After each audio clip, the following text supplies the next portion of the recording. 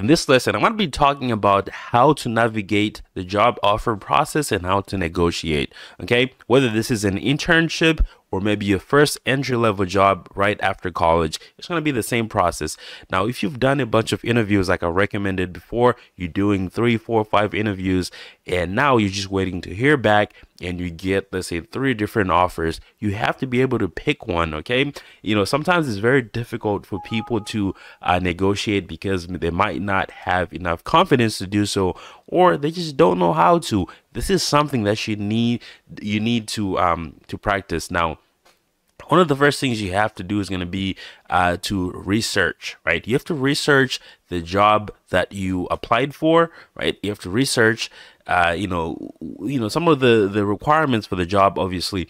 Now, you want to research how much do people get paid. I'm just assuming you probably looked that up already, right? The average pay in your city, and you wanna narrow this search down to your city or even your area where you live, or maybe for that company. And you can find this information on websites like Glassdoor, right, where you can look up a company and you go to the salary section and you can look at the different positions and the average pay. It even tells you how many employees enter their pay, how many line items is the average pay based on. This is it 3 people that enter their salary, so this average is for 3 people.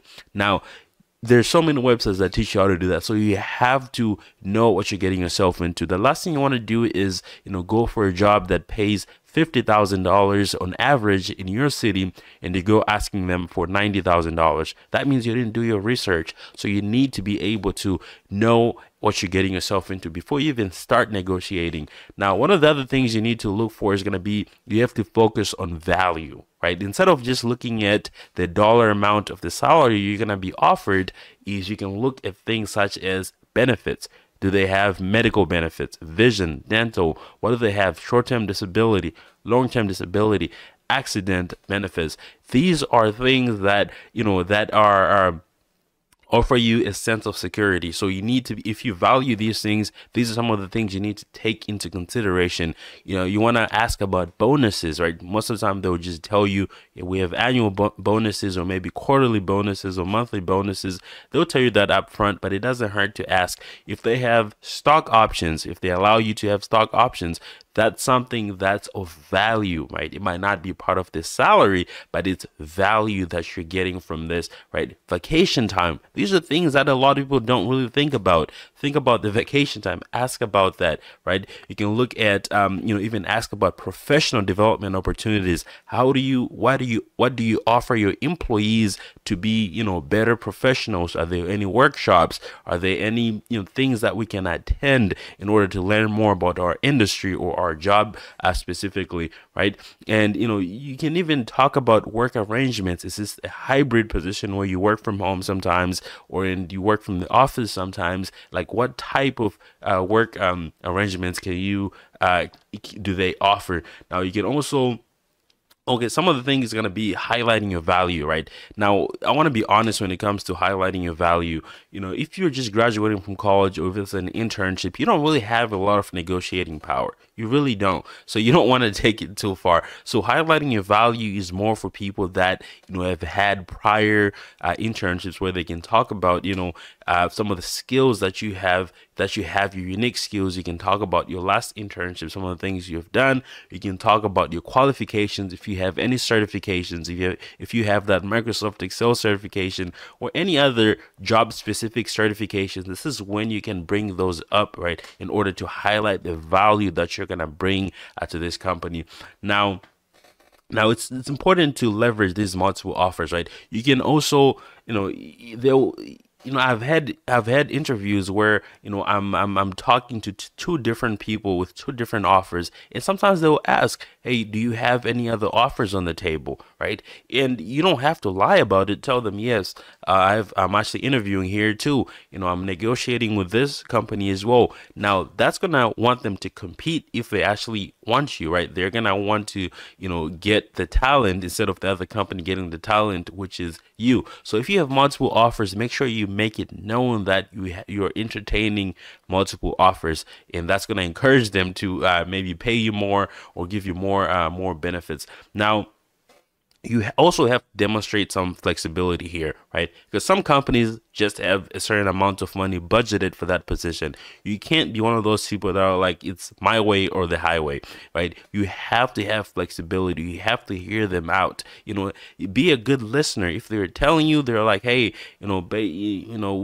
this is how much we have budgeted for this, but we can add in some extra vacation time. We can help you with moving expenses. These are some of the things you want to ask for. We can help with moving expenses. We can, you can give you a company vehicle. Like, hear them out. Don't just focus on the salary, right? If they're trying to do whatever they can to get you as a talent, you have to be able to hear them out. You have to have active listening. That's a skill that you need to have, right?